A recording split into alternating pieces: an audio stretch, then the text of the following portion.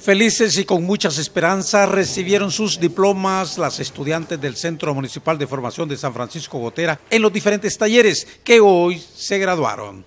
Pues para mí es excelente porque a mí al inicio me dijeron que nos iban a enseñar lo básico, pero para mí todo, por ejemplo en panadería me enseñaron pan especial, o sea, súper rico, pasteles y comida de banquetes, pues. Voy a poner mi negocio. Hacer mechas, rayitos, peinados, bueno, ponerlo en práctica. ¿Va a poner su negocio? Sí, primero Dios. En la actividad no estuvo el alcalde Naín Ferrufino por cumplir otros compromisos de la alcaldía, pero en su lugar lo hicieron concejales.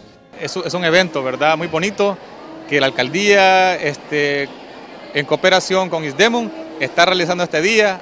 Hay mujeres que están graduando de cocina, de corte y confección. Bueno, nos sentimos contentos como Consejo Municipal, ¿verdad?, de que estas mujeres salgan a la sociedad como mujeres productivas. Mujeres, ¿verdad?, que van a tener en su casa como un taller, una entrada que va a haber en su casa para ayudar a su familia. Van a ser mujeres de bien para la sociedad. Nos sentimos comprometidos como Consejo Municipal en apoyo de la mujer. Para mí es un placer, ¿verdad?, que estas mujeres estén teniendo las herramientas necesarias. ¿Cómo se llama?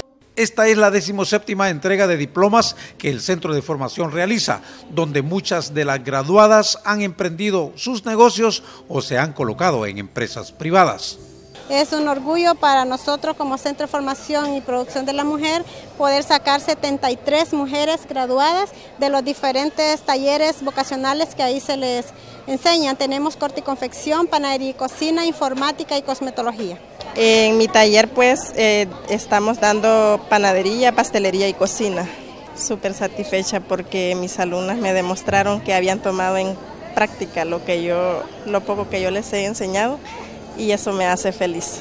La actividad se realizó en el centro social de esta cabecera departamental a la que asistieron familiares y amigas de las graduandos para apoyarlas. Jorge Álvarez, Sol TV Noticias.